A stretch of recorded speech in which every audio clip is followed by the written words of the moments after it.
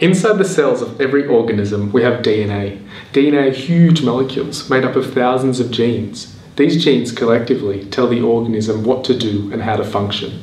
If we take just one of those genes and add it into the genome of a different animal, then it's called a transgene. As a process, this is known as transgenesis. Let's take a sheep, for example. Sheep have approximately 30,000 genes. By adding or replacing just one of those genes with a gene from a different species, say a fish or a human, that sheep's then called a transgenic sheep. Depending on the function of that gene that we've added to the sheep's DNA, it could improve the sheep's welfare, productivity, or even produce a crucial drug to save human lives.